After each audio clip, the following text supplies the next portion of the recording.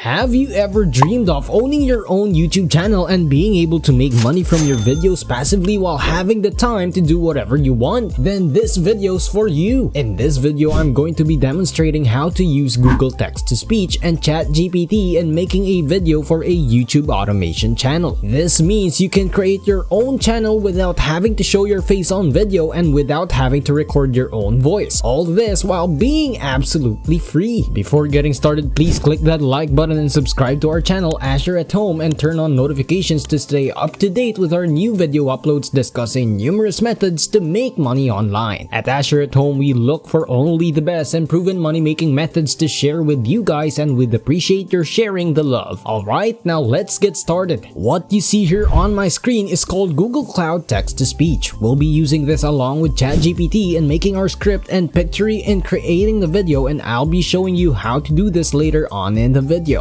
If you aren't familiar with Google's text-to-speech, we can click this button, speak it to demo the pre-written text on Google. As the AI bot said, Google Cloud offers over 100 different types of voices available for you to choose from. You can check the drop-down menu for the voice name right here to check out the different voices available. Unfortunately, it does have some limitations and you can't tell from the name whether the voice is male or female since they are a bit generic. We're going to have to do a little bit of trial and error here until we find a voice that we're satisfied with. For example, I'm going to select EN-US-Neural2-E. Now let's give it a listen. It turns out that this voice is female, and let's say I'm okay with this for now. The next thing we'll need is the script for our video. The tool we'll be using is called ChatGPT, which is a type of chatbot that is programmed using artificial intelligence or AI that can create scripts for you. If you aren't too familiar with it yet or don't know how to use it, don't worry, I'll be showing you how to do so. The best part about this AI program is that it is completely free and the paid version is optional if you want to access the newest features and such. Let's think of some random topic. For example, yoga. We're going to open up ChatGPT and type in here write 400 words on how to get started with yoga. Now, it doesn't have to be about yoga. It can be about anything. It depends on what kind of content you want to have on your channel. If you're doing a channel on sports, you can just replace the word yoga with whatever sport you had in mind or whatever niche you're targeting. We're just using this as an example. We're just gonna hit enter and let it load for a bit. So in this example, let's copy the intro part and probably about 5 or 6 tips and paste it into Google Cloud Text-to-Speech here. Now, let's use the same voice we picked earlier. In your case, you might want to try out any of the other voices you can see listed here. What I would recommend you do is just type out any short sample text and give the other voices a listen until you find one that seems right for you. For this video, I'll be using this one. When we click the Speak It button here, Google's text-to-speech will begin reading out the script that ChatGPT generated for us earlier. For us to be able to use this speech in our videos, we have to record the audio itself, and we're going to do that using the free program called Audacity. Alternatively, if you wanted to, you can choose to record the voiceover yourself if you have a decent mic and aren't too shy to use your voice in your videos. Usually, this is much better and preferred since it sounds more natural. You might hear some people saying that videos using text-to-speech can be monetized, but they're completely wrong. You can monetize your videos even if it uses text-to-speech. Those videos that use text-to-speech and aren't monetized tend to repeat words over and over. They also lack informational or educational content or lacking editing quality. They would just compile a bunch of videos and just add text-to-speech over it. But